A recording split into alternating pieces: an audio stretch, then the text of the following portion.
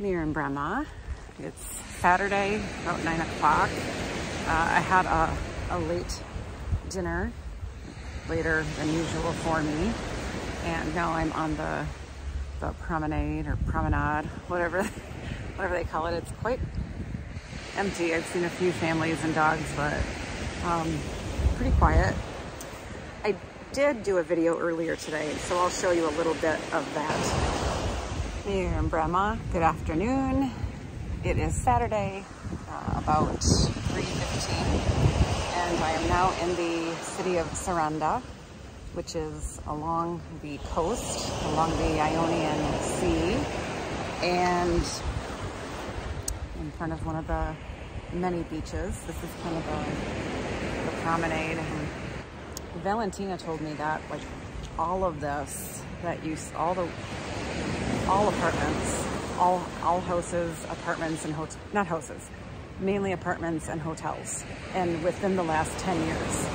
So this has just exploded and gone crazy, and which I'm happy for the tourism, but it also makes me a little sad that all this beautiful area has been developed. It's kind of a catch-22. But anyway, I'm gonna keep walking. Anyway, earlier today on the way here, we stopped at the Blue Eye, which is a spring that like goes 50 meters deep and has the shape and the look of a blue eye. That was beautiful, and the hike there was beautiful, and the drive there was beautiful. And Valentina said that in the summer, like on the platform where I stood, it's not uncommon to have to wait like 15 to 20 minutes just to get up there and get a photo because the line is so long. And of course there are Instagrammers trying to get photos, and so it's very popular, and a lot of people swim in it. I mean, no one was swimming today. That wasn't something I wanted to do. And then went up to the La Cursi Castle, which is here in Sarande, and the castle wasn't as spectacular as the other two, the Barat and the Girocaster castles, but the view of Corfu and the islands of Samil, and just looking at the city of Sarande, those were spectacular.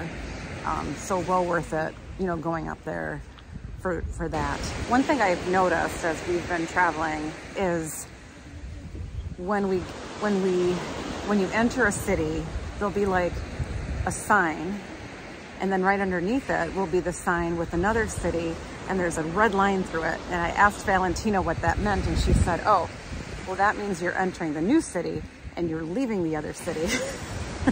And I thought that was kind of funny. So like, imagine if we were, you know, if I were living in Green Bay and entering Green Bay on like Ashland Avenue, so there'd be a sign that said Green Bay and then De Pere underneath it with a line through it, like you were leaving De Pere, entering Green Bay.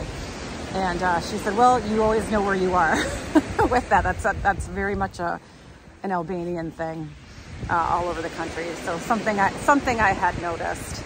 And yeah, so we'll do some more exploring tomorrow. Of course, being near the Ionian Sea, seafood is very prevalent here. So I had a wonderful shrimp pasta for dinner, as well as a wonderful Greek salad. All the salads I've had here have been phenomenal. Like I try to get a salad with dinner just because, you know, vegetables are good for us, and and they fill you up. But the salad, the lettuce, the tomatoes, the olives, the feta cheese, like all of it, even the red onion, all of it. They've just been, first of all, they're humongous, and they taste amazing and fresh. So that's it for tonight. Natin Amir, Miru Pashim. Goodbye. Does it by himself? Yes.